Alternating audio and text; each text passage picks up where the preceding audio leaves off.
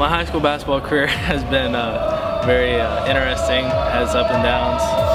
State has been a great experience for me, and I've always had fun going down there every year. I want to make it back this year because this will be the first group ever to go all 4 years, and it's just been fun. I've made a lot of memories and created a lot of friendships.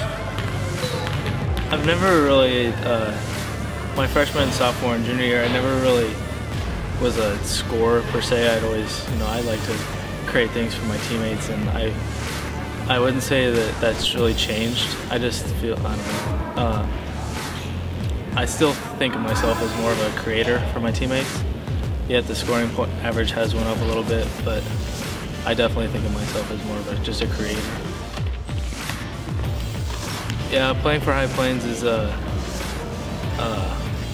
it's great. I mean, there's a lot of there is a lot of tradition here, and our community has a lot of expectations out of us, and they always want us to see us winning, and it pushes us. So I think that helps us a lot. Yeah, I really like this group, and I think that we have the potential to go as far as we want to go. And like I said, I want to go back because it'll just be 4 years. And not looking ahead, you got to take it game by game. But yeah, the state championship game is ultimately the goal. I'm definitely planning on playing basketball in college.